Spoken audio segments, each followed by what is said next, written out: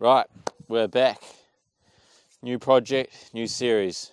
Bit of a mini series we're going to be doing on this one, bringing you all the exciting details on this certified passive house. So, come along.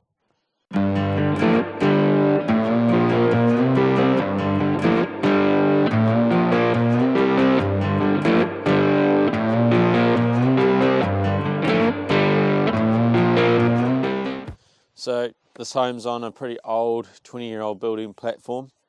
Essentially what they did is carved out the hill and brought all that topsoil and bad fill and just threw it over this edge.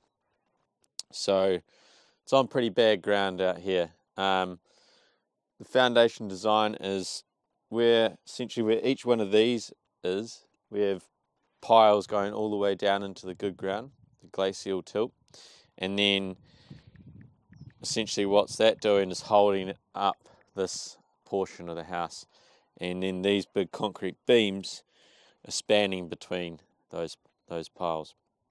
Then that's when we get into the good stuff, the insulated, fully thermally broken foundation. So we've got our damp-proof membrane, 250mm layers of XPS foam, and a 300mm layer of EPS. This EPS is going to be coming in 1x1 pods, and that essentially helps us create ground beams at 1 metre centres to span the bad fill in between our structural foundation, our ground beam assembly spanning between our piles. And then obviously we have 50mm on the outside of the foundation for the thermal break.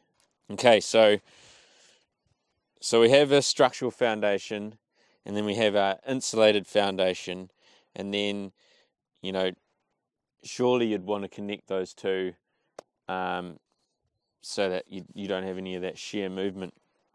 So this is how the engineer has designed to couple these foundations. So we're coupled structurally, but we're decoupled or uncoupled thermally. This is a glass fiber rebar, and the reason they use this is because it's low and conductive, so we won't have any of that thermal bridging between these foundations through, you know, your conventional steel rebar, because we're using this fiberglass rebar. So it's non-corrosive and very, very strong as well.